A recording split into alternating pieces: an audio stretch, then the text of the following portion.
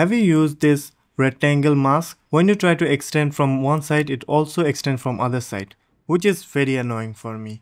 So I made this new square mask. Using this mask, you will be able to adjust each side individually. Let's make the corners rounded, and also you have all the mask option like soft edge and everything else. To install this, download it from the link in the description. Then you will get this settings file. So to install it, come to the Fusion and go to the top Fusion menu. Click on macro editor.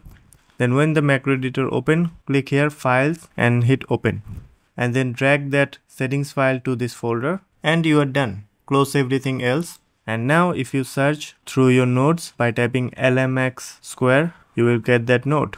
Now you see I'm not using the LMX square. The one I'm currently using is a part of my LetMeMask plugin. So I'm planning a big update on my LetMeMask plugin, which includes this current plugin with few more features like this on-screen controls and border width and much more. And also, if you don't know, my LetMeMask plugin is a collection of plugins that's available in the edit page, allows you to use mask directly on the edit page. So you will be able to use this mask and a circle mask and a custom mask. You can draw on it and invert it directly from the edit page. And in the recent update, I also have added magic mask, which is only available in Fusion and color page, but now it's available in the edit page. Just a note, to use this mask, you do need to have the Resolve Studio version.